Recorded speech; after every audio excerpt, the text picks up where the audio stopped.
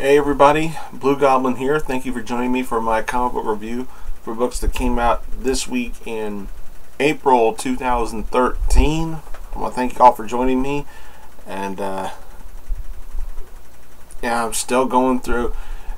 We're still in the beginning stages here. I'm still in a little bit of hot water with YouTube, so I'm still doing my main reviews on my Blugoblin X channel. So thank you for tuning in. Alright, I got 1, 2, 3, 4, 5, 6, 7, 8, 9 books to cover here.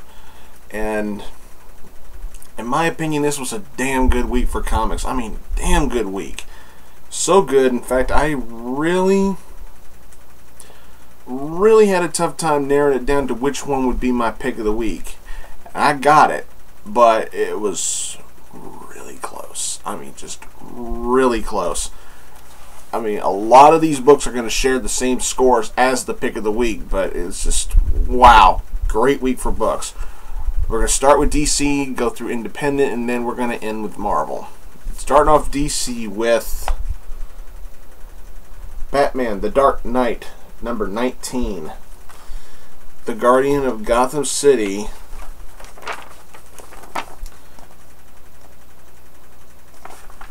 faces his ultimate failure. I don't know how well y'all can see that. It's Ethan Van Sciver's work on the cover, but who did the main art here? The main art was Simon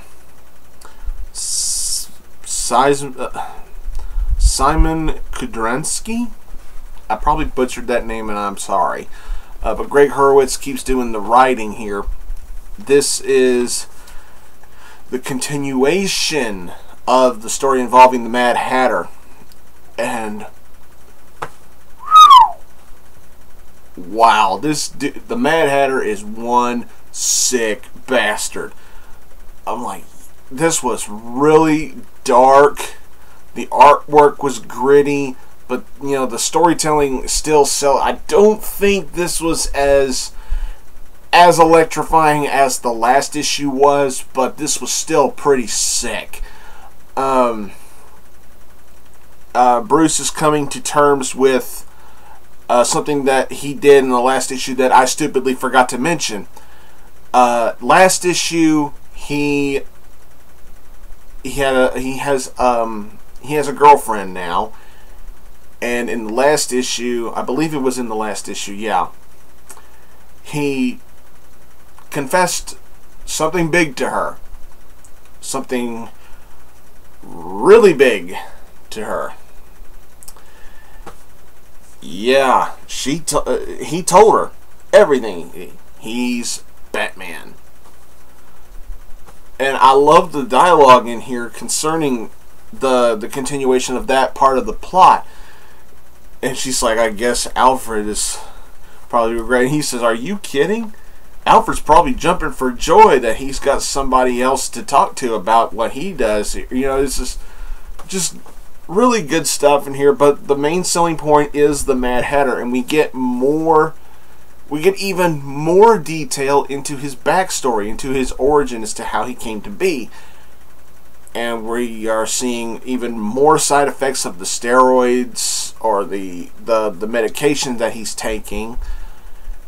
And something else that I didn't really point out that well is that his parents are trying to help him. They're trying to support him, say, hey, look, we know it's something you want to do, but we're against you taking these pills because they could hurt you and everything. It's nice to see that Jervis's parents weren't neglectful or abusive or anything like that. They actually tried to help him and everything, and it's just he's just going nuts from this from these pills that he's taking. And something else that goes really crazy in here is that he's found a new Alice. Not gonna ruin it. Not gonna ruin that. I'm not gonna ruin who it is. But he goes through a rehearsal for this upcoming new Alice, and it's just it paints a picture as to how much of a bastard the Mad Hatter is. And oh my god, the cliffhanger, the cliffhanger at the end of the issue. Damn. Damn. Oh, wow. Awesome read. Don't think, in my opinion, it wasn't as great as the last issue, but still a good read, a solid read. Mad Hatter is really creepy, really psychotic, and I mean, I'm digging this Mad Hatter. Great storytelling from DC. Batman the Dark Knight, number 19. Alright. Next up, we got The Flash, number 19. His greatest tragedy at the hands of Reverse Flash. Oh yeah, I saw that and I was ready to read this. I like the fact that they didn't jump right into Reverse Flash right off the bat, even though I was kind of pissed when they revealed Reverse Flash earlier in the series and then they didn't follow up on it at all. But here they're going to finally follow up on it, which is good. But this really, I believe this also crossed over with the Dial H series, which I don't read and I don't buy, so I didn't follow it. But in here, some crooks and some criminals are trying to break Trickster out of jail. And Barry has to stop them without his powers, without his speed powers. He's just Barry Allen. And DC lets you know that really well. There's, hold on, let me find it here. It's like DC Comics proudly presents Barry Allen instead of the Flash. It's this issue of Barry. It's like an issue of Barry Allen featuring the Flash. I just thought that was a nice touch, reminding us that he doesn't have his powers. But what he does is that he stops these crooks and criminals from breaking out the Trickster using the Rogue's weapons. And it's really, this reminds us just how smart Barry is, and his techniques and his tactics that he goes through to stop these criminals and everything, very, very nicely done. And he also makes a realization that everybody except for Iris West, except for Iris, everybody who went through the Speed Force got powers, or speed-related powers. Primarily his friend Albert, who is sadly the victim on the cover here, calls himself the Turbocharger, and he's able to, I guess, turbocharge any weapon, or maybe, I guess you could use the term pimp them out, or amplify them or something like that. Really beef them up and everything. And it's really, really nice. I'm not gonna ruin how Barry gets his powers back. I'm not gonna ruin what causes that, but he does get his powers back. And one thing I will spoil is the cliffhanger. The cliffhanger is basically what you see on the cover. What you see on the cover is what you get at the end of the book. It's like, we're not getting ready for Reverse Flash just yet. We're going to keep teasing it.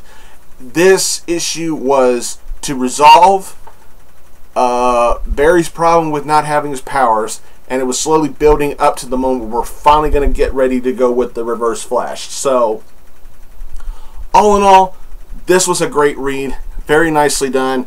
Brian Buscioletto and Francis Manapul both do the writing on here, and they both did a phenomenal job. Great stuff. I loved it. Great read, and I'm just chomping at the bits, ready to go.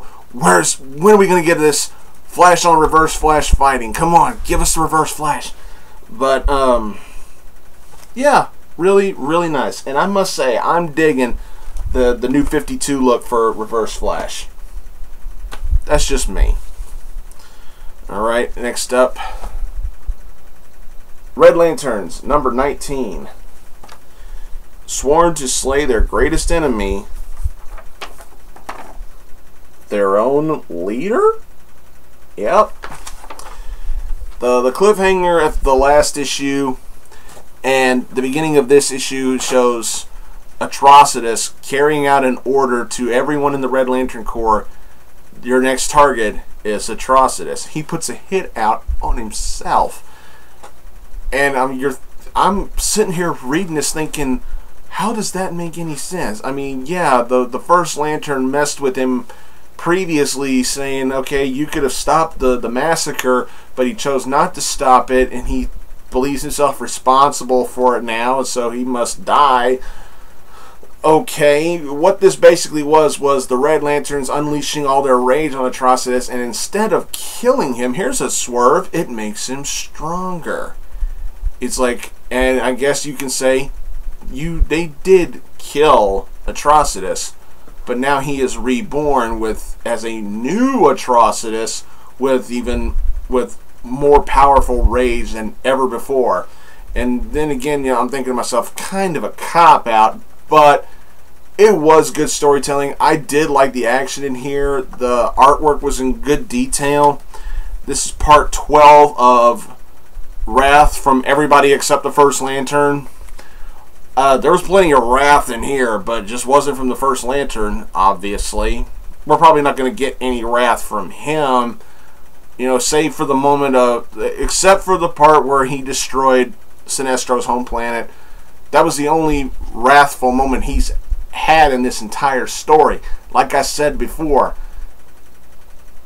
besides that one moment in 12 parts so far, and so far we're part 12 of this story, and we've only had one moment of wrath. Sure, it was a big moment, but it was only one.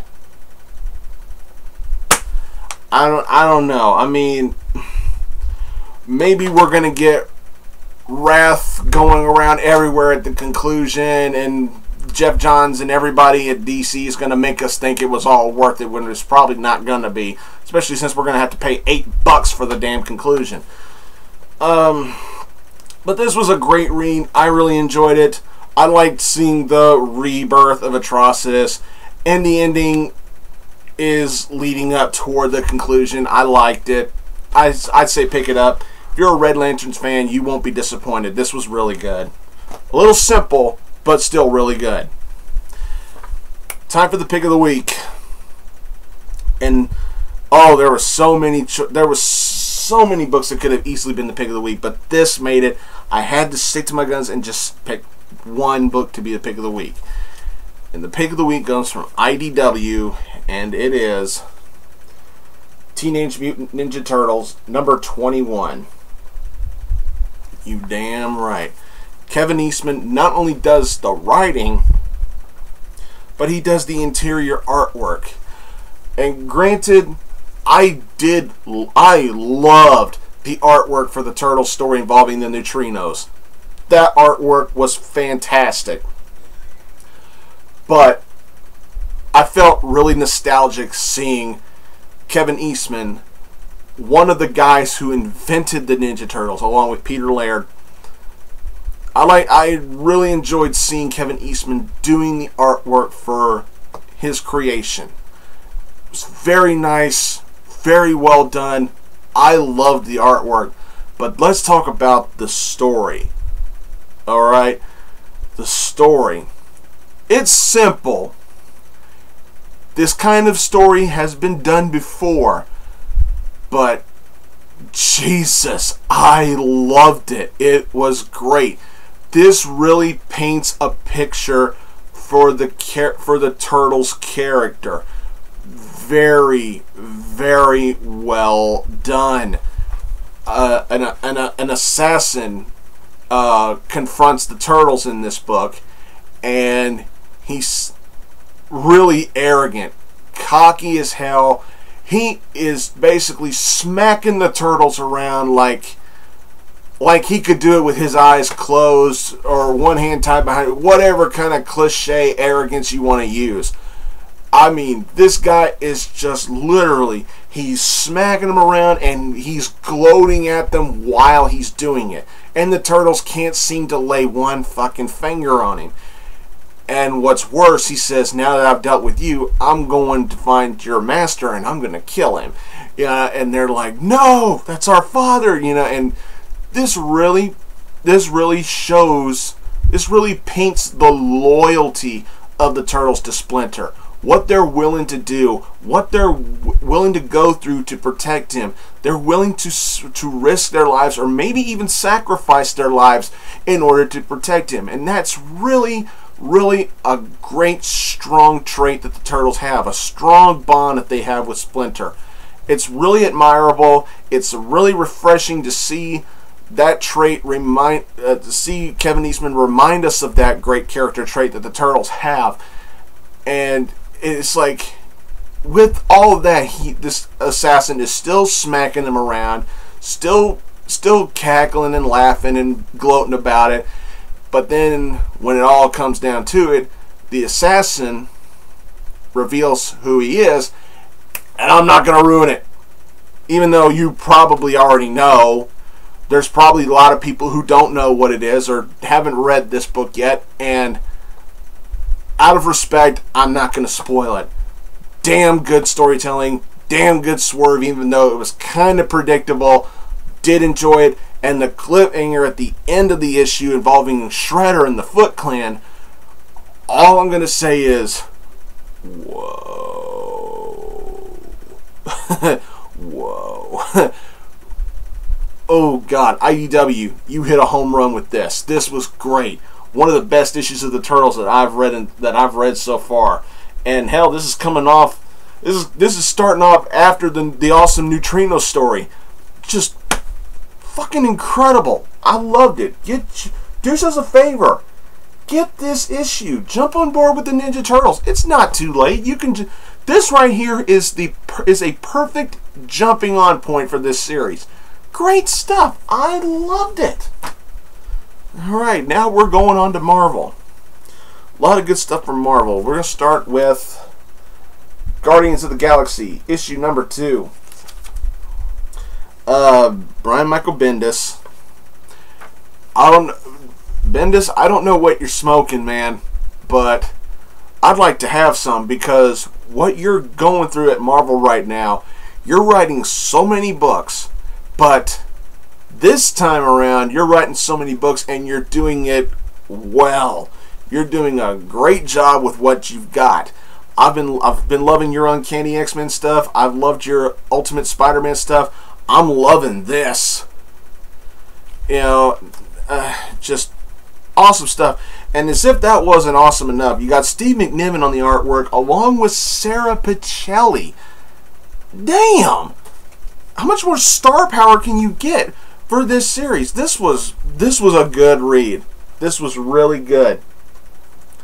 What this basically was the Guardians protecting the Earth from the invasion of, oh shit, I just blanked the name of the alien invaders who are invading London. The Badoon. Okay. The Badoon are invading the Earth and they're hitting London. And the Guardians are simply protecting our planet. And they're doing a great job with it. And they got a pretty damn risky yet well, it's a bit of a ballsy plan. Instead of hitting each individual ship as a group, they split up. Each member takes one ship. Pretty ballsy, but they know how to work together, and they have good chemistry with each other, and they really do pull it off.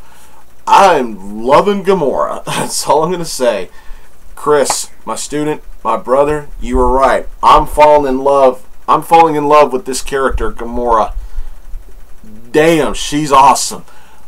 And on the other end of the story, you got Star-Lord's dad, the King, meeting with all these cosmic, people.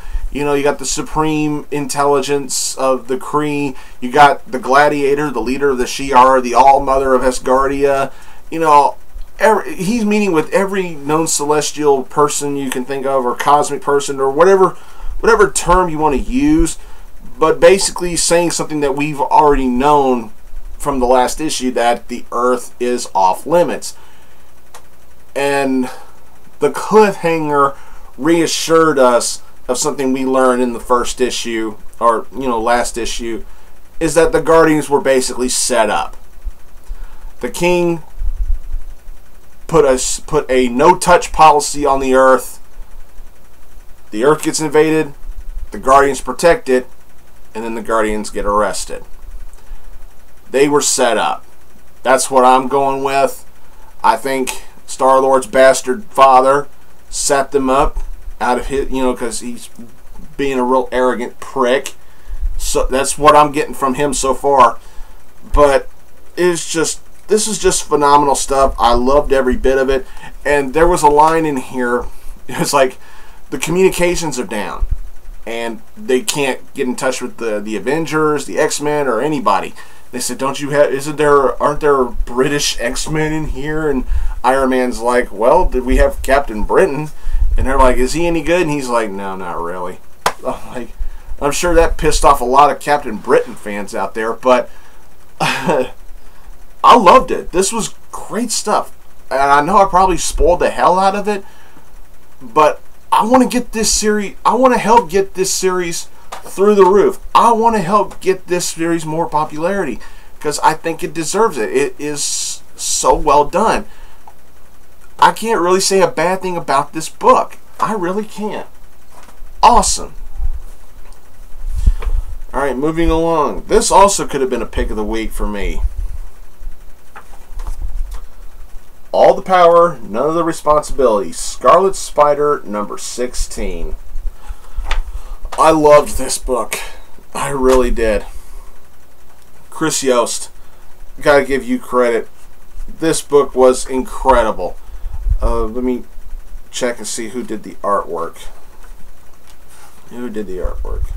Koi Pham did the penciling, and I'll give him credit here too. The artwork was really good. Not exactly an original cover, but I'll take it. Now, why did I love this book so much?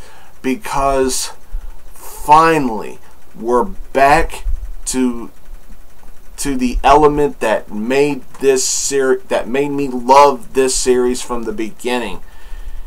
This was a fun read. There was really no big dire consequences. There was no big dramatic overdone cliffhanger. There was no ripoff of a J. Michael Straczynski story called The Other. There was no demons from hell or none of that shit. There was no drama from Carnage or anything like that, even though Minimum Carnage kicked ass. This right here, we're going back to the basics, and going back to what made me fall in love with this series. I had fun reading this book. Kane and his buddies that he's got in Houston, they go to a rodeo. And they're just like, and he's just like, God, somebody kill me. I can't believe I'm here. Why am I here? Oh, God, I want to die. And he's like, and there's, Annabelle Adams. She, and all I could say, oh, hell, I'm going to go ahead and show you. Because I got to. get a look at Annabelle if you can. Ow! Yeah. And she's like, runs up to Kane. She's like, I'm so glad you're here. And he's like, well, that makes one of us. And you just want to, oh God, you fucking prick. But he is just so oblivious. He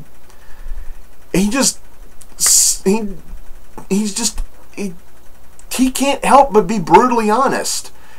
And he doesn't stop and think that some of the shit he says could hurt people's feelings. And he doesn't realize that. And it's, you know, as heartbreaking as it looks, it's also kind of funny. And his friends even point that out. He's like, how can you be that stupid? Do you not understand that you probably just hurt her feelings or something like that? And I'm like, wow. But there's a big to-do in the rodeo involving the Armadillo, who is a former member of the Texas team from the Initiative.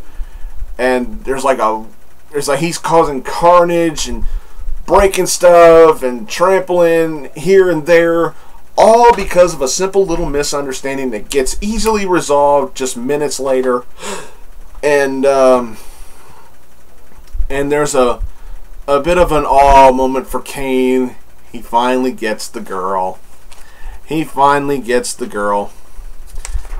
I'll go ahead and show you. Oh hell, the glare from the light's not gonna. Right up there. He's got a love interest now. He's got somebody to fight for. That's awesome. I'm a sucker for that kind of stuff. I've always been a sucker for that old cliche, the hero gets the girl in the end. I've always loved that. It makes me, the reader, get even more emotionally connected to the character, because now this character's got someone to fight for and someone to come back to when he or she is done with what they have to do out there in the hero world. It's great stuff. I never get tired of that. That's why I loved Spider-Man and Mary Jane's marriage, is because he had somebody to love, he had somebody to spend his life with, somebody to fight for, defend for, somebody to die for. He had somebody to come home to when he got done with his heroics. I love that cliche. I love it. And I don't know why some comic book companies or some people who work in the comic book industry seem to hate that, which is retarded. Okay, I probably shouldn't have just said that. I'll say that's idiotic. Okay, I apologize for the R word. I really do. But this was fun. This was so much fun. I really enjoyed it, and I'm telling Marvel and Mr. Yost now, give us more issues like this. Give us more stories that go like this, that flow like this. I'm just having a blast with this. Good stuff. Good stuff. Alright, moving along. Uncanny Avengers. Number 7. Get a look at that cover. That, what does this look like? Bald guy with an arrow going down his forehead? He must be an airbender. I had to go there. Okay. Rick Remender and Acuna, okay, with a pretty damn good John Cassidy cover. I do like that cover. This was pretty good. I don't have any really big complaints about the book. It's just minor nitpicks in here, and I'm like, I'm still not sold. I love Alex Summers. I love the character Havoc. In fact, you know, that's my student, the TheMtVernonKid. That's his favorite Summers brother, and I respect that. But in this issue, I'm still not getting that vibe that he could be a great leader, because Rogue gets thrown under the bus for what she did to Grim Reaper, and instead of standing up for her, Alex basically just says, okay, you know, there's like, they have, you know, they tell him, here, you might have to do this or do this or do this with Rogue, and he's just like, okay. I'm like, it's like, I just feel like he should have at least tried, because I didn't see it in here, but he should have at least tried to vouch for Rogue and stand up for her. Instead, he just kind of sold out and just went, oh, okay, you want us to give her a desk job, we'll give her a desk job. Okay, you got it. You know, I'm like, Rogue had every right to be pissed off in this book, and it wasn't covered in here. Nobody covered it, but this is how I feel. And he should have stood up for her, at least, even if he stood up for her and said, no, I'm not going to bench her, or no, I'm not going to give her a desk job as you want, or anything like that. Even if he failed, he could have said he at least tried, but he didn't even try. Or I don't know, but that was my only really big complaint in here. Well, my nitpick, as I should say. That and Janet Wasp, I don't know, it's her dialogue in here and the way she acts, it just I kind of didn't agree with it. You know, it's like she even used the term gnarly. Who the fuck says gnarly anymore? God, that dialogue is extremely dated. It's like the last time I heard the word gnarly was in the first Teenage Mutant Ninja Turtles movie back in 1990. Yeah. And I see it in here. What the fuck ever. But what really sells this book is the story involving the Apocalypse twins and their assault against Apocalypse's son. And we get to see the Apocalypse twins kill a Celestial. Holy shit. And the ending was so good. The cliffhanger was really good. Thor, at the very end of the book, once Thor realizes what happened and how the Celestial was killed, he instantly knew he fucked up. It was something he did a long time ago. Now, I'm not going to ruin the details as to what that means, but all I'm going to say is Odin was right. All I'm going to say. This was a good read. It does have flaws for me, but even though I just described what those flaws are, I did enjoy reading it. That's just me. Alright, moving along. We got Uncanny X-Men, number 5. Bendis. Jesus. Love this stuff. Fraser Irving does the artwork in here. The artwork in here, it's good. It's good.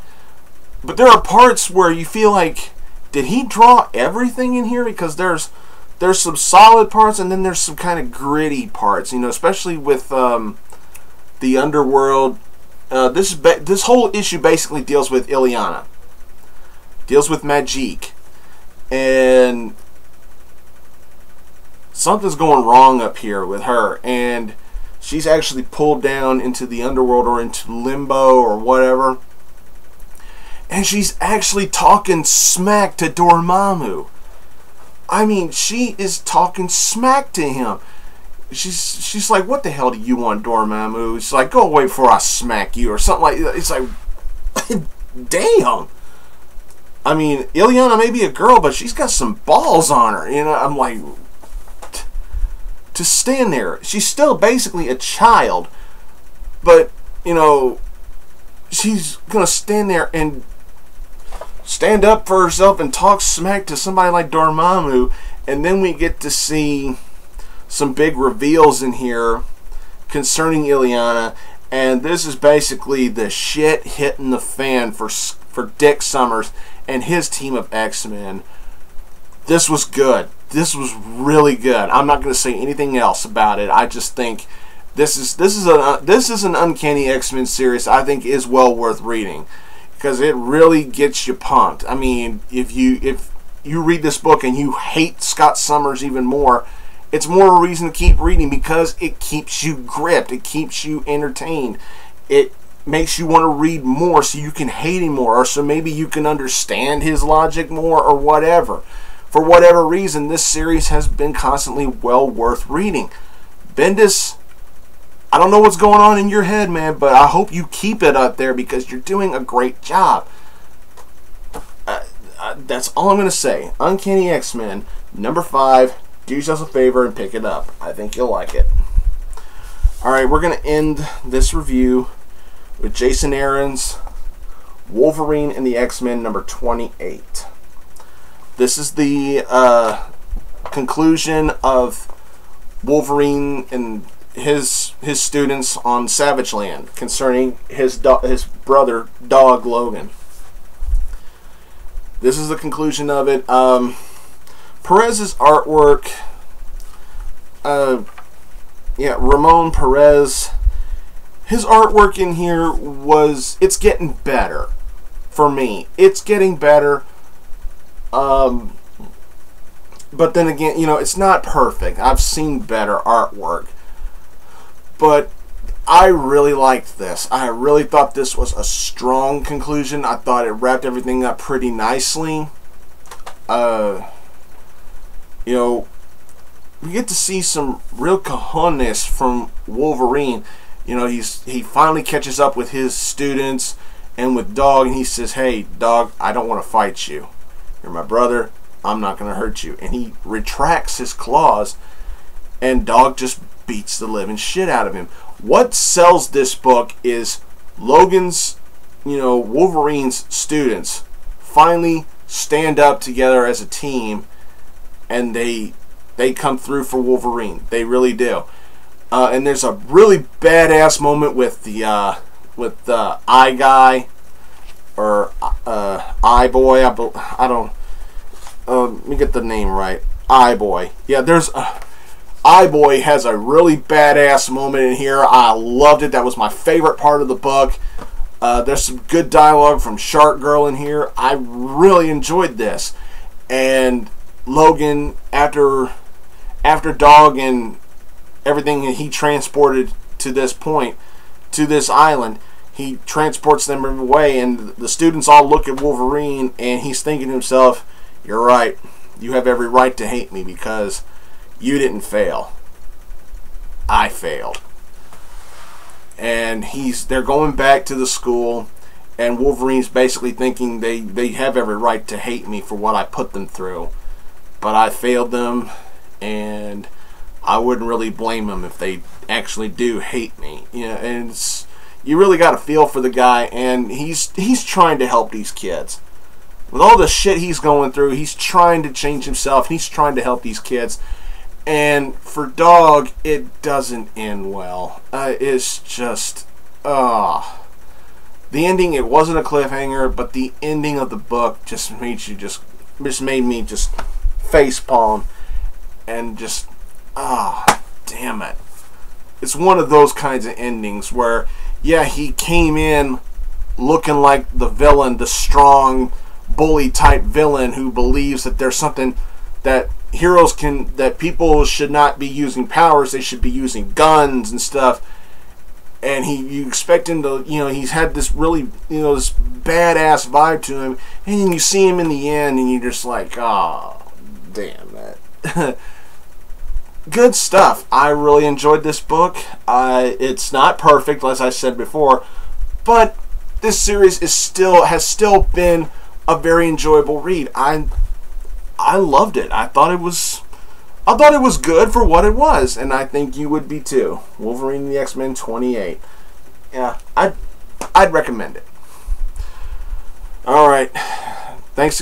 I want to thank y'all for watching this obviously unrehearsed review here, ladies and gentlemen. I want to thank you again for your patience for having to come on my BluGoblinX channel and watch these reviews. Subscribe to BluGoblinX, please. Now is the perfect time to do that. But don't forget about my main channel. I'm still going to be doing stuff on there. Don't forget about me on Twitter or on Tumblr. And please don't forget about my student, TheMtVernonKid, all of his channels. Don't forget about Dark Avenger Inc. Follow them on Facebook. Thanks so much for watching, everybody, and until next time, I will see you all later.